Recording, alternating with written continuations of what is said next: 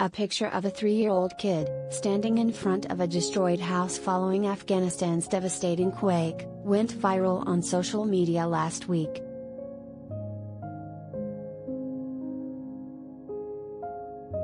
The picture was posted on Twitter by Afghan journalist Syed Ziarmal Hashemi and received heartfelt reactions from users, many of who offered donations to the cause.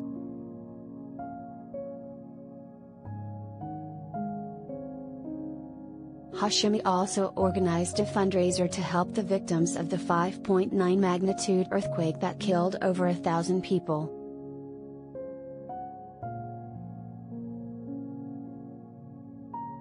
The impact of the quake was so powerful that it could be felt 20 miles away in Pakistan.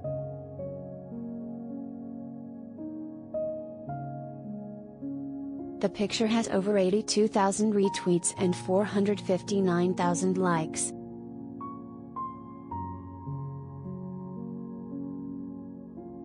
The Taliban expressed their thanks to Iran, Pakistan, and India for extending aid.